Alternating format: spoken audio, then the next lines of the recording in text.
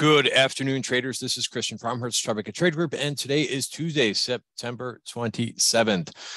Risk disclaimer in front of you guys. Everything that we're going through is for information purposes, only not giving out any advice or recommendations. So listen, I wanted to do something different in today's video. I got a lot of questions. We were going over today, this, what we're experiencing in the market right now, which is a very fast move in interest rates, and what the implications of that and what the trade is, right? I mean, how do you take advantage of yields going up like this, right? What's the best thing?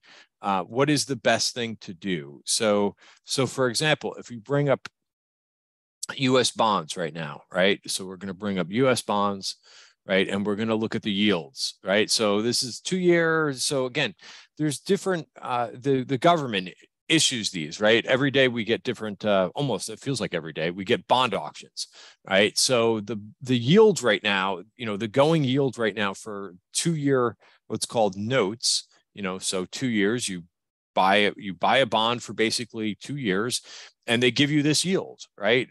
Every year you get 4.2%. Right. And notice, of course, because I'm always quoting what bond futures are doing. We're going to talk about that too.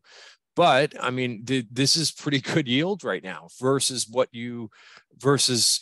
couple months ago, a year ago, right? So on and so forth. And if you go further out, right, and if you want to lock in a 20-year bond, now again, if you buy this from the government or if you buy this through your broker, right, you're going to have to hold this for 20 years. If not, you can sell it in the secondary market, but you're going to be subject to price risk, right? But that you could, if you buy this through the government, right, you have the full faith and credit. That's why we call it almost risk-free. The only, there is some small chance that the government does go under, but it's obviously a small chance, and that's why people say that these are virtually risk-free. That's your only risk if you're holding to maturity, right? Is that that the government doesn't pay you back, right? So you give them, I don't know how much it costs for T-bonds, but let's say just a normal CD or a normal bond, it costs you $1,000, right? And then you get 4.1% every year. So you get $41, right? Or,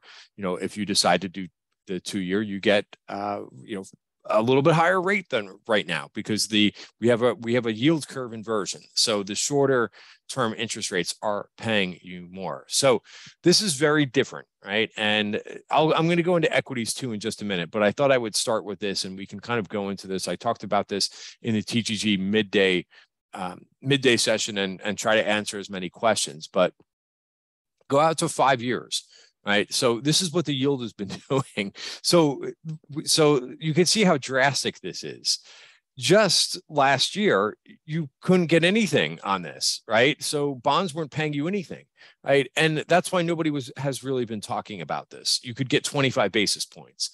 Now, all of a sudden, you can get 4.3% on a 2 year bond. So that's significant. That's a big change. And that's also why this market is partly freaking out a lot, right? Because it's a major shift. When people see that they can get 4% guaranteed by the government for a couple of years, well, they're going to take their money out of some areas. It could be equities, it could be something else, and they're going to say, "Hey, I'm getting 4% for basically, just having a bond where a year ago it was 25 basis points."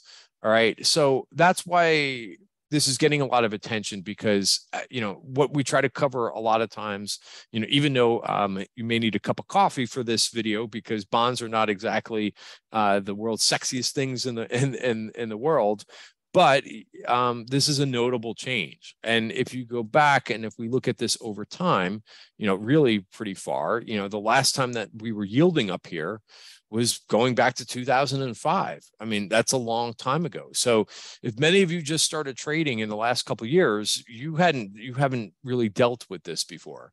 I started my trading career right in here, right? So I, dealt with the dot-com bubble. I remember yields, you could see was 6.3%. You could go places and people, your savings account. This is when your banks would adjust the rate. Now, no banks are adjusting the rate to this right now. It's a different world that we live in. But you could go and you could buy treasury bonds or you could park your money in a savings rate that would get you, maybe not 6%, but maybe it was giving you like 3 or 4%, right? And then the last time we had this too was in here. Right. So I've been through this. I've been through a couple of these cycles. Again, history rhymes like this because we haven't, there's been no talk over the last few years about buying bonds because there is no reason to do so. There is no yield, right? There's no demand to do so when you're not getting anything for your money. All right, so let me come back to this, and because I've got a couple things to kind of talk about. A lot of people are asking me, well, I don't know how, like, where do you buy bond? Where do you do this? So first of all, the market this today, right? We did finish, once again, right now rallies are getting sold, right? That is very characteristic of a bear market when rallies get sold. Like the same thing happened yesterday. We tried to rally a little bit and turned around. So I will remind you that we are now in the middle of the Jewish holiday, which is in addition to September being a very seasonally weak period of the year. This Rosh Hashanah, Yom Kippur, that's typically, they say sell Rosh Hashanah and buy Yom Kippur. So we're getting close to that. We've got 3 more days of September, and then that's it for the month. We're out of this month, and we're out of the worst seasonality of the year, especially in a midterm election. You've heard me say this over and over, right? And on Friday, coincidentally, we also get a gauge of inflation. We get the PCE deflator. So, could that be a pivotal point? It could be, right? If we finally see inflation come down. All right. So the other thing that I thought was interesting, even though for the most part, we've got a lot of issues going on besides the conversation in bonds that I'm going to get to, but UUP was up again today. So it actually was flat. Sorry, I saw it up earlier, but these are driving some big moves right now and big volatility in the equity market. Speaking of volatility, right, the VIX did not really come in at all today, so it's staying elevated, right? So we're very close to 33 at this point, and we're now almost back to levels that we saw back in June in terms of the volatility, all right? And if you notice too, so what outperformed and what underperformed for the day, right? Well, interesting that biotech actually outperformed metals and mining, which is a very interesting pair. I don't have any correlation between those two, but they both finished up about 2.8% for the day. Biotech, we could look, I think you kind of have to sift through individual names. I don't like this chart, right? You had a lower high, and then a breakdown here. And I don't know, maybe it could back and fill it, but it may put in another lower high in here too. So, I think that it's still a very troubled area right now. All right. So that was the best performer. And then if you look to see what the areas that really underperformed today, they were things like, now the pot stocks were down on the low of the day. That's just, has been pretty consistent. But you had the utilities, the REITs, the consumer staples. What do you have? What are those? What's in common with those 3 areas? Well, they all give you higher dividends than the stock market, than the overall market. So notice these things are starting to break down, right? Now, people have tried to anticipate this for a while, saying as interest rates were going up, well, you finally now have a breakdown somewhat in utilities, right? I mean, this was about a 15% move. We're looking at about 11 or 12% move at this point. So interesting that these swings are kind of corresponded together, the one that we saw in June and then the one that we saw now, even though we're not down quite as much. This was, again, 15%. And this is about 12%. I actually measured it out a little bit, but that's what Bloomberg told me. But why is this happening, right? Why is there a sell out of these areas? Well, part of the trade with, now there's many different things, but one of the reasons I believe is because people go into these things for yield, right? And I just talked about how bonds, treasury bonds, which let's see, what did I take away this screen? Oh yeah, I must have, right? So yeah, so I just went over, you don't need bond substitutes, right? You can get that yield right now by the risk-free bonds, right? So again, here's the rates, and here XL or IYR, which I brought up in here too, which I don't know where it went to, but that's fine. We'll see what IYR is currently yielding. So this is the REIT ETF. All right, so this thing is yielding. It was giving you something. Now, again, remember, just a year ago, you couldn't get any yield at all. We just looked at 2-year treasuries and the rate was close to zero. Well, now you could get 4.3%. And if you were just in REITs for that particular reason, you probably want to get out of REITs and maybe lock in some rate on your bonds. And again, I'm just speaking hypothetically. I'm not giving out any advice or recommendations. But instead of being in an equity, right, you could get that risk-free rate in bonds, right? Because you do have a whole set of other risks being in the equity, right? So this is yielding. So you could see the yield right in here. Okay, so that's one particular thing that's interesting that's going on. I brought up a couple notes to kind of talk about this because people ask me, number one, they're like, well, I don't know, like, how can you go and buy these bonds? Well, you could do a couple different things, right? You could go to Treasury Direct, right? And I have an account open with Treasury Direct, right? And you could buy, you do have to set up an account with them and you have to fund the account. It's cumbersome. It takes a while it's with the government. So bear that in mind. But you can, I purchased a few months ago, they have inflation protected bonds, right? So, and they were yielding pretty decently, but you could also go through them. Now, again, you're going to have to get used to this. Like there's the bond auction. So you give them money first and you tell them that you want to buy. And when there's the next auction, then they will allocate you on that. That's basically how it works. If you don't want to go through this process, right? The other thing that I suggested to people is, you could call your financial advisor up. Right. I know people have gotten used to doing these things on their own. It's not Robinhood, guys. Unfortunately, you want someone to actually hold your hand a little bit through the process if you've never bought bonds before, right? To understand, like, if you need to sell them, how it works and so on and so forth.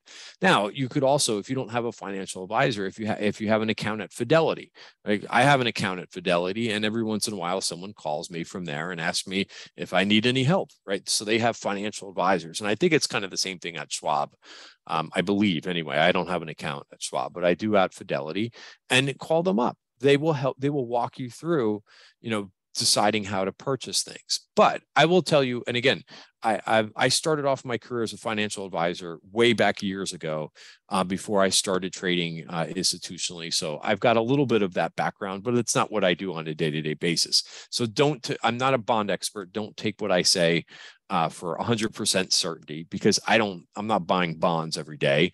I'm not trading bonds every day, right? So let's talk a little bit about this. One of the things that I think that you need to think about, and it's the same thing, we're going to talk about equity yield too, because I see a lot of traders looking at, a particular, like, oh, look at Verizon and look at what it's yielding right now, right? Let's talk about that, the same thing too.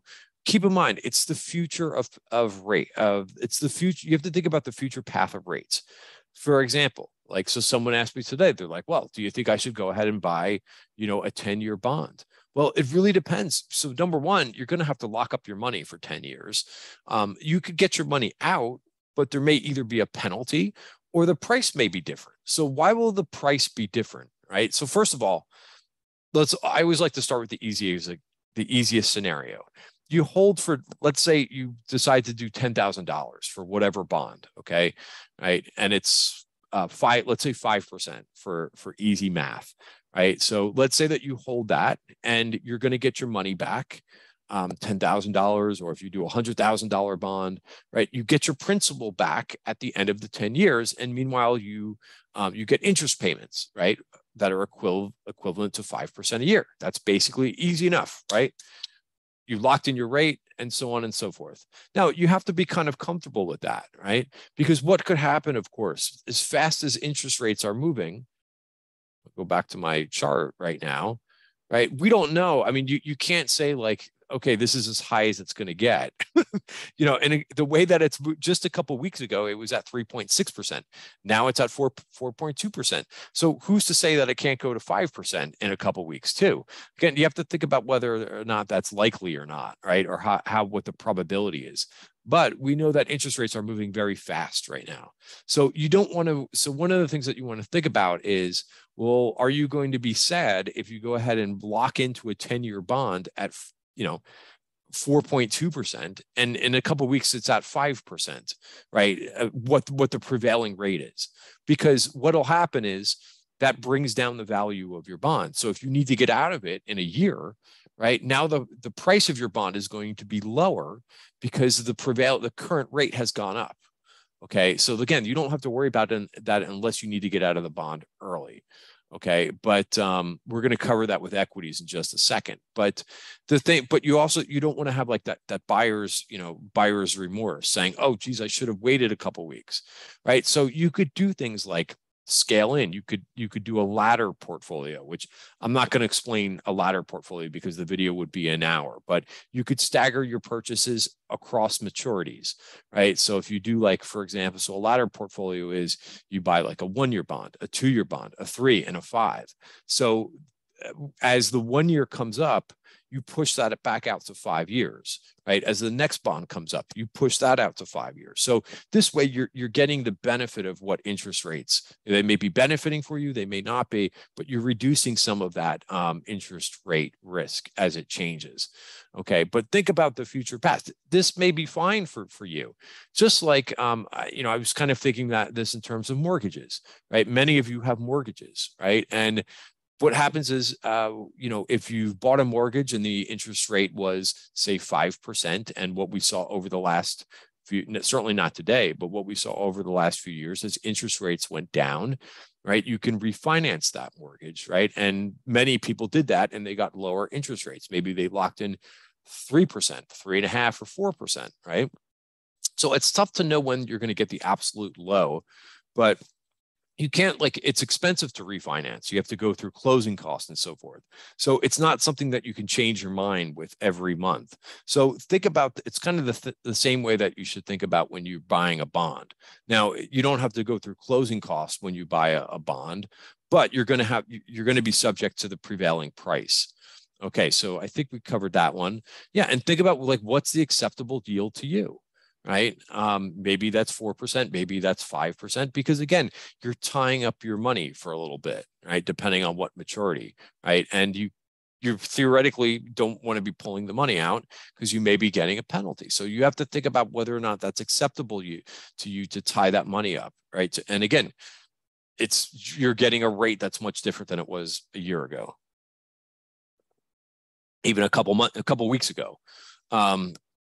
All right, so what's the difference between a bond and a bond fund? So this is where it gets kind of interesting, right? So people look at these things, and I'm going to go a little bit off the rails here a little bit, but the difference between a bond is you own that piece of paper, and as long as you hold it to the maturity, it's not going to fluctuate. You're still going back to either if you bought a bond for $10,000 or $100,000, no matter what, you're going to get your money back if you're doing this with the government, okay? As long as you believe that the government is still going to be around. No conspiracy theories. But you're going to get your money back. If you do this with a bond fund, and you could look at any of them, there's a million of these things out there other than the ETFs, right? So you could look at TLT, for example. Now, this is a portfolio it says plus 20-year bonds, right? And you could see right now, it's not yielding that much. For some reason, it's only yielding 2.8%. But this is going to float around because this isn't a fixed bond that you're buying. You're buying a marketable security, and it's going to fluctuate real time based on what interest rates are doing, right? And that's what we look at every day to tell us, what the movement in interest rates are doing on the long end of the curve. But you're subject to market risk, right? It's going to move around. So today it's 2.8%.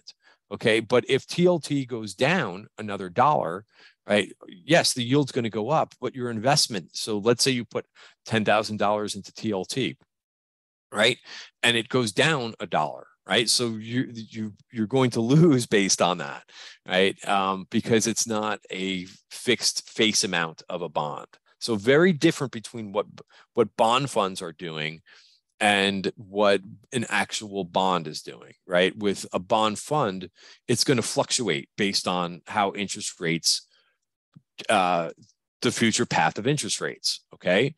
So, let's look at bond, obviously we look at this in every one of our videos, but we know that. So if you bought, for example, TLT just a month ago, right? It was in the beginning of the month and you paid 112 and you're like, well, hey, this is supposed to be a bond ETF. It's supposed to be safe.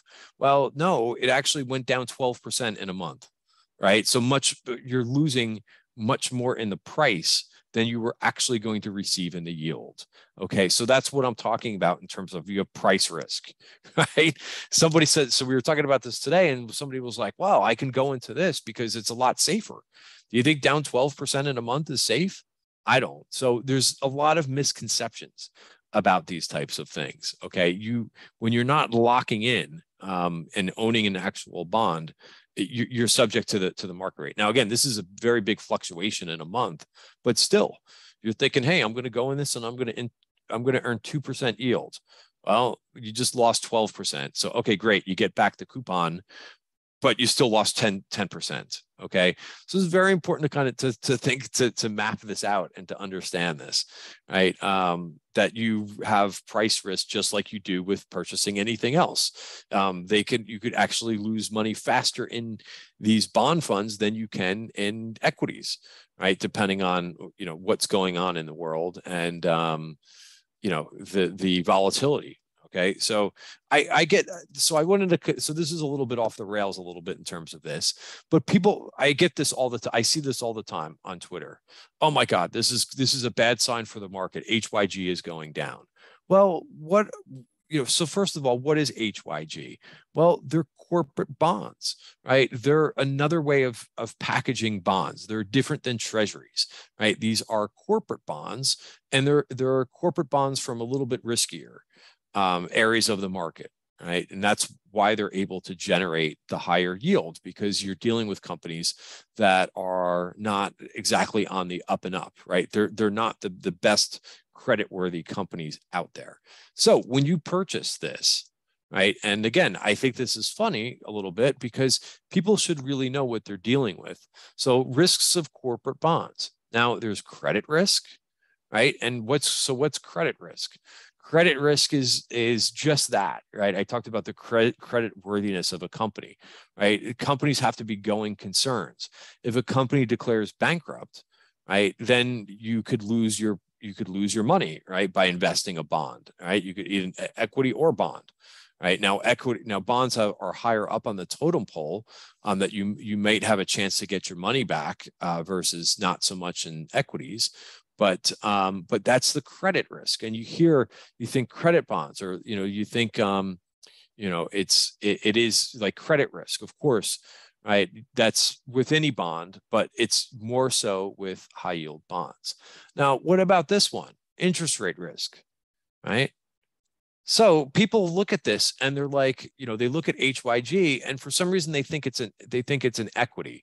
Now there is a little bit of an equity.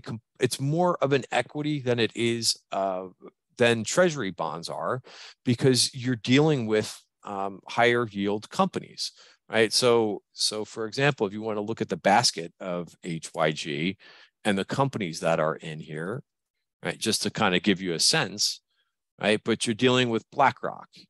No, that's not right. You're dealing with TransDigm, DirecTV, Centene, Caesars, Sprint, right? These are different. It's not Apple. It's not, it's not Google bonds, or, it's Carvana has bonds in here, right? So it's riskier. So yes, there is a bit of an equity component to this. But a lot of this move that you're seeing here is explained by the interest rate move, right? And again, it gets lost on Twitter because for some reason people think that this is an equity. It's not an equity, guys, right? And if you map this out, and if you put together, I don't have this chart in here anymore. I think I did put this on Twitter, so that might be a little bit faster than than me bringing this up. But look at, so if you overlay this with a treasury bond, right, it's the same path, right? It's when interest rates are moving like they're doing and they're moving higher, right? That means the price of your bond is going to go down, right? It's an inverse relationship. So it's doing nothing more than what it's doing nothing more than what treasuries are doing. Okay. So number one, it's not an equity, guys, it's a bond, right? And if you look at what the duration, it's important to make sure that you're comparing apples to apples, oranges to oranges. So what you do is, when you're comparing some corporate bonds to treasuries, you want to make sure that you have the same duration, right? Around the same average maturities, right? You don't want to be comparing 5-year bonds to 20-year bonds, right? So if you look at the duration in here in HYG, it's about 4.5, right? The ETF that mirrors this is, if you go to IEI, right, you could see that the maturity is about, so the duration is roughly the same, 4.5. Okay. So that matches, and that's why we use IEI. Okay. So it's the same kind of concept, right? Now, again, it's still bad. They're both going down, but it has nothing to do with equities. Sorry, I shouldn't say it has nothing. There's a component of equity risk, but and that's market risk and price risk, right? But again, where's my little? But you have interest rate risk. It's a bond. So again, you're not used to seeing this in HYG, right? The price go down like this because you're not used to seeing bonds go down like this either, right? This thing has gone from 128 down to 113.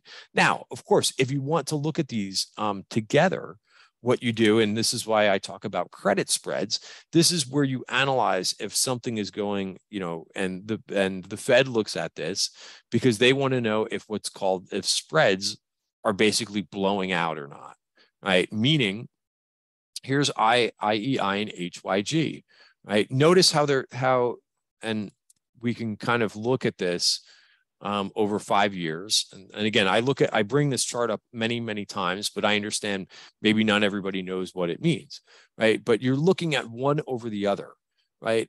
Notice what happened in 2020. Why did this happen, right? Because everybody wanted to jump in to the most safest thing out there, which is treasury bonds, right? And treasury bonds went nuts to the upside. So we could look at this in terms of IEI here. Is this 2020? Yeah. So here's what happened, right? This was ripping when the pandemic was going on. It was a flight to safety. People were going nuts going into bonds. They're like, hey, get me into something super safe, right? And this thing jumped from 125 to 133. You don't normally see that happen, right? And HYG was not doing the same thing because that is riskier. So spreads really widened out majorly, all the way to 2.1. We also saw this in the back end of 2018, right? I believe that was when we talked about trade tariffs and there was a trade war going on, right? Spreads blew out there. There was a lot of risk. Now you don't see this right now. Now again, they're kind of going together. They're both going down, but the spread between one another, right? We're not seeing that credit risk right now. We are seeing interest rate risk, but you're not seeing credit risk, right? And that's the beauty of putting these together, is to isolate the credit risk. Okay, so what's driving down the price? What's driving down the price, again, is interest rates, right, in HYG. And you could look at the same thing going on in LQD as well. It's not that the companies are doing bad. It's that they're going to move based on the prevailing interest rates, which are you always have to look to see what treasuries are doing. All right, I think I nailed that point home. But again, these are questions that I answer questions that I get a lot of the time. I also see people like looking at these charts and they're not really grasping what's going on. All right, what about equity yield? Okay, so now people are looking, and I'll give you an example. All right, so let's look at Verizon, right? Because why am I bringing up Verizon? Well, Verizon is typically a high yielding equity. Oops, sorry, I must have flipped out of this. Verizon DVD. All right, bam, look at this. 6.7% right now. The indicated yield right now is 6.7 in Verizon. Now, does that mean that you're going to earn 6.7 no matter what? No, it does not. Why? Because it's not a bond, right? You're not buying something and 5 years later or 10 years later, they're going to redeem it to you at your fate, at your thousand. So again, take the example of $10,000. You put $10,000 into Verizon, you put $10,000 into a treasury bond. Well, the $10,000 you're going to get back from the treasury. Again, as long as the government doesn't go under, you will get your $10,000 back and you will get those interest rate payments. You put $10,000 into Verizon, Verizon is all over the place right now. Who knows what you're going to get tomorrow in Verizon. So this could be kind of a little bit of an illusion that you think that you're going to just put $10,000 and a year later you're going to get you're going to get the $10,000 plus 6%, which is what $1,060, right? Or $10,600. Right. And by the way, they are reporting their dividends. So they're going to give you 65 cents. Now, again, they put out their I guess they put this out quarterly. So again, you don't get one payment a year, you get 4 payments, right? Which will add up to this particular yield as long as the price stays the same. So again, what am I getting at? What's the risk here? Is that Verizon, that the price is not stable.